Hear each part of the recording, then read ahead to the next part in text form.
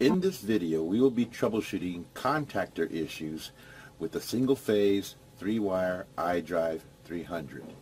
If you are experiencing a situation where you manually position the open switch and the open contactor engages, but when you manually position the closed switch and the closed contactor does not engage, basically nothing happens, even with the bypass limit jumpers in the bypass position, it's time to take the following steps in determining the reasons behind this issue.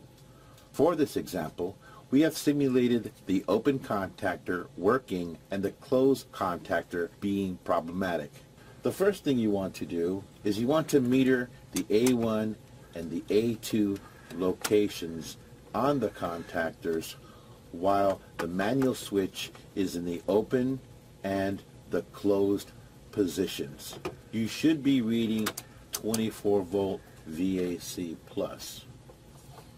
Second, you want to go ahead and swap the two A1 wires on the open and closed contactor and see if the manual switch in the open position will in fact energize the closed contactor, and vice versa. Third, you want to power down your iDrive doing this. Now what you want to do is you want to disconnect the thermal overload by loosening the 5-step screws, securing it to the bottom of the open contactor, and then basically slide the thermal overload down.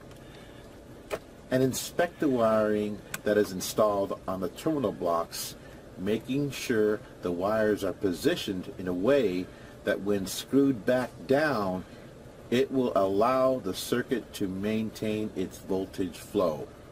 Fourth, when done inspecting, you want to reinsert the thermal overload securing pins into the bottom of the open contactor and then retighten the screws securing them, as well as all the bottom screws across the open and closed contactors, making sure they're snug and tight.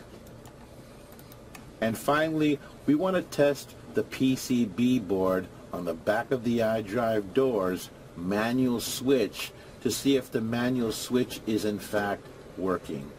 Now, to test the closed signal, you want to put a meter lead on the J1 COM and then also one on the J2 purple close wire. And then you want to manually position the switch to close, and you should be getting 24 volt VAC plus.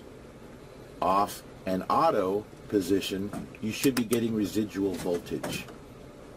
Now the second part of the closed signal test is you want to put a meter lead on the J1 COM and 1 meter lead on the top soldering point, which is for the closed signal. Then you want to manually position the switch to close, and you should be getting 24 volt VAC. The positions of off and auto, you should be getting residual voltage. Now to test the open signal, you want to put a meter lead on the J1 COM and one on the J2 orange open wire. Manually position the switch to the open position and you should get 24 volt VAC. Off and auto, residual voltage. And second, you want to put a meter lead on the J1 COM and one on the bottom soldering point, which is for the open signal, and then manually switch the manual switch to the open position and you should get 24 volt VAC, off and auto, residual voltage. Now when finished, we should be able to determine where the problem lies, which commonly can be resolved by an on-the-spot correction. But if not, please call support with your findings so we can provide you with options to resolve this matter at hand. And that's our video on advanced troubleshooting contactor issues for the single-phase 3-wire iDrive300.